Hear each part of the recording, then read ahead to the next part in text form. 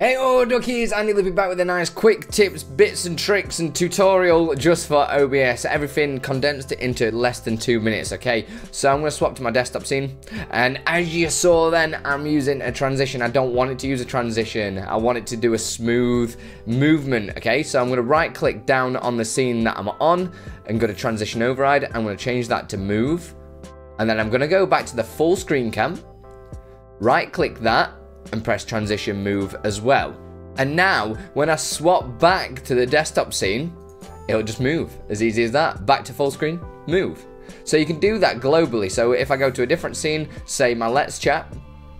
So I'm in my Let's Chat and I want to go to a full screen cam. Woo! Uses movement. Okay, easy as that. That's how you use transition override. I actually don't use that tool that much because I use the transition override matrix plugin that's available for OBS. Go and check out my video on it just up here, and let me know if you've got any things that you want me to cover in these videos just below, okay? But make sure you do like the video, subscribe, come and see me on my Twitch channel, and drop us a follow. Do you know what I mean? Put your rock for the stone. See you soon.